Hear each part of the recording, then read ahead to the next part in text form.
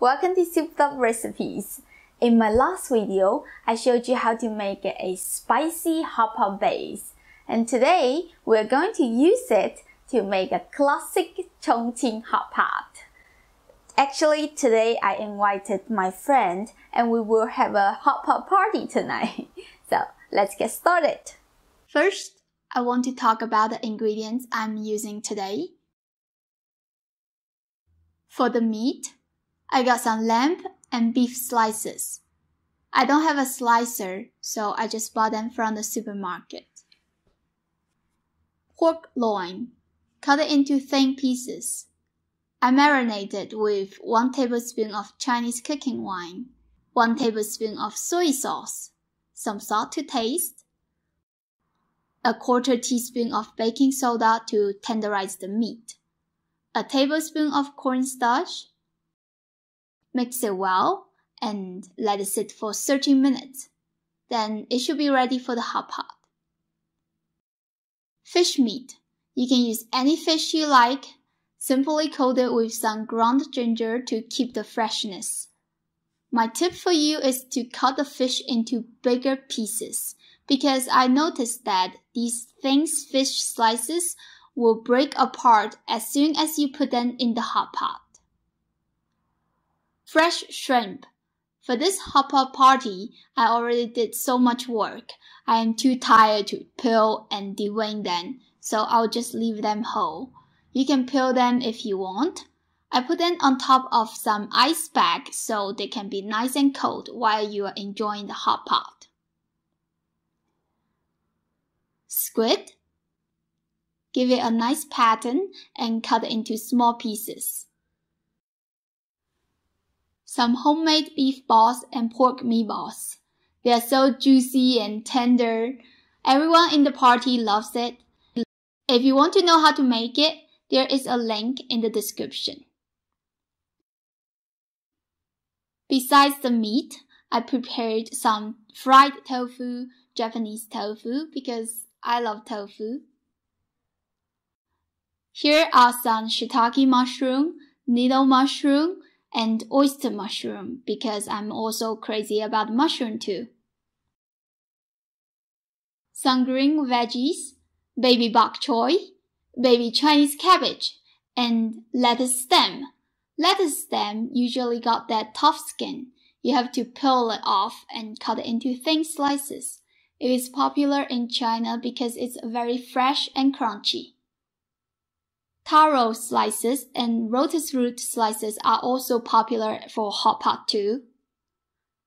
After all, I prepared some mung bean noodles. It is good for hot pot because they are not starchy. If you use fresh wheat noodles, they will ruin the hot pot broth. Okay, I prepared a lot of food because I got many friends come over tonight. You don't have to do exactly what I used. That is the best thing about hot pot. You can use whatever you like. Now it is the time to show you how to make the hot pot soup broth. I am using homemade hot pot soup base.